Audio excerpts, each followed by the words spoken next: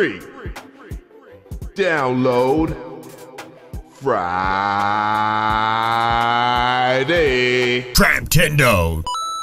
What is going on, peoples? Free download Friday, your favorite day and my favorite day, has returned, and we're checking out Surge VST. There's been a whole bunch of people that have messaged me telling me to check it out, that it is the next best thing, and yeah, Av, I think you're gonna love it. Well, we're gonna find out.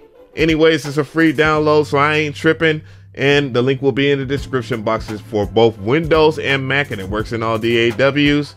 Let's see how good this VST synth is. Is that even a sentence?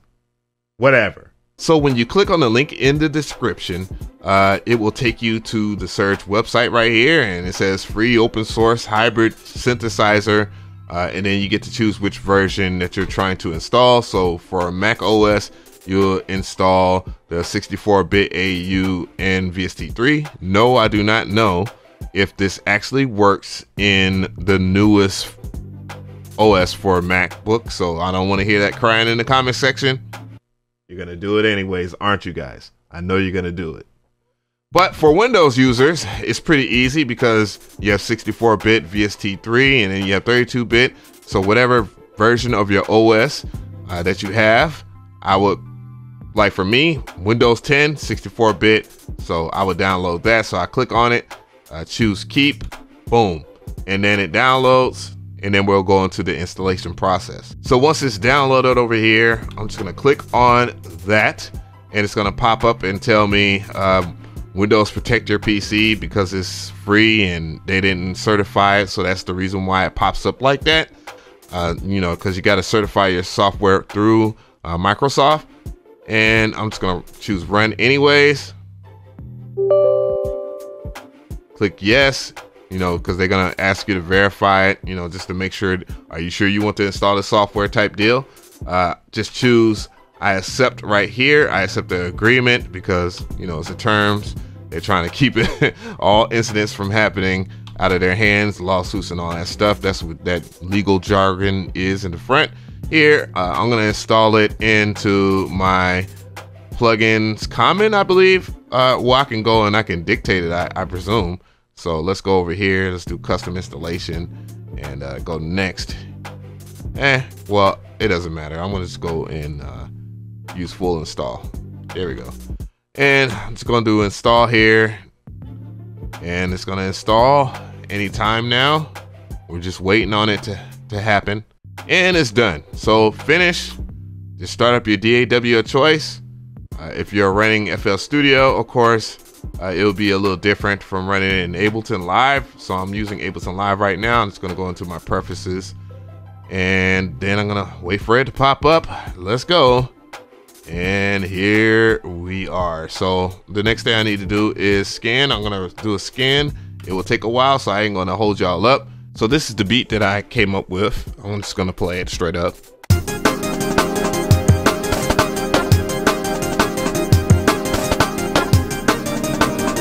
Hey.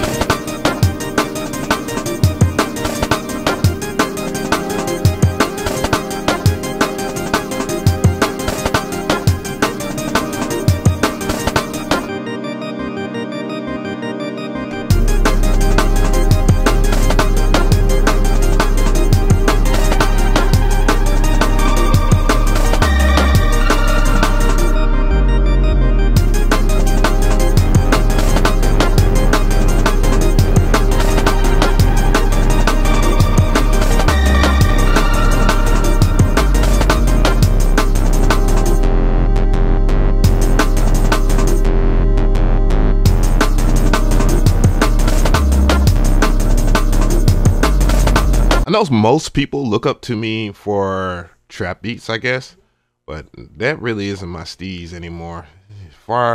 I get more enjoyment out of doing stuff like New Jungle and drum and bass. But yeah, you can use it on a trap beat. I mean, it is up to you. But other than that, though, my first observations of this free plugin is, you know, I explored it, see what it does. Of course, it's resizable, it's vectoral. And it seems to be pretty much a standard with all plugins these days. Some plugins do it better than others, I would say. And this one is fair. I mean, the UI in itself, to me, I mean, if I was really to judge it, it's ugly as hell. And it also reminds me of Massive. And when I read some of the write-ups on it, and people were saying, yeah, it reminds them of Massive. More importantly, I guess I could get into some of the sounds here. Let's pull up a new version of Surge over here, and one I'm not using on this track because I am going to save that beat. I actually like it. Sounds like a keygen type beat. So, yo, so let's play with this here.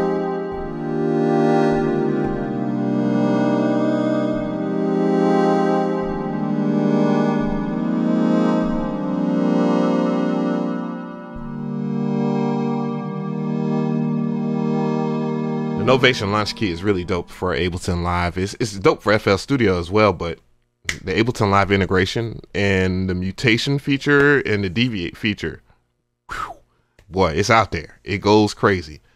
I already did a review on it. I guess link in the description box, maybe, if I remember. But yeah, let's check out some more sounds here. They got polysynths and stuff like that, you know.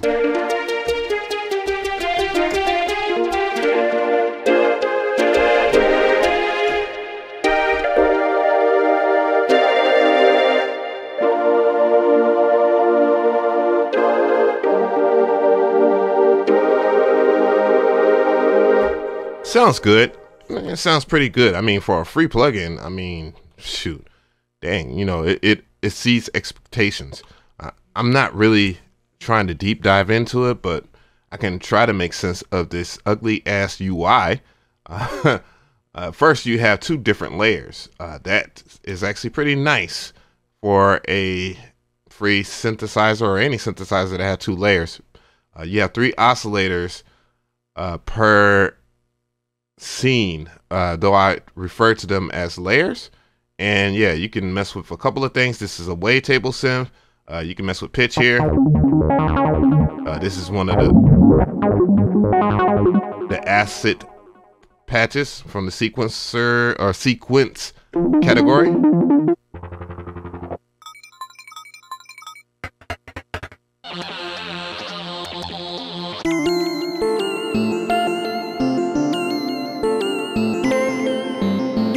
Oh, it has MPE options for those who want to use the MPE feature.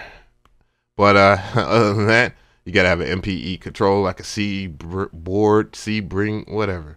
So, tell me how you feel about this video. I definitely want to hear from you guys in the comment section. As you see, I'm not using my lavalier microphone. I know you guys are enjoying the crisp Ashton microphone, Ashton Origins microphone, for those who are wondering what type of microphone I'm using. But other than that, though, Surge, pretty decent. You know, I think it's pretty good. I mean, it's free. Why in the hell am I even judging this?